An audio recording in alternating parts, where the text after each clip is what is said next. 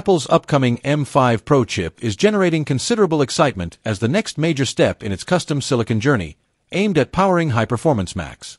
Building on the success of the M2 and M3 series, the M5 Pro is expected to deliver significant improvements in CPU and GPU performance, leveraging a more advanced fabrication process, likely a 3nm or even 2nm node. This should result in better energy efficiency, allowing for longer battery life in laptops and improved thermal performance in desktops. The chip is rumored to feature a higher number of performance and efficiency cores, enhanced neural engine capabilities for AI and machine learning tasks, and expanded memory bandwidth to support demanding professional workflows such as 3D rendering, video editing, and software development.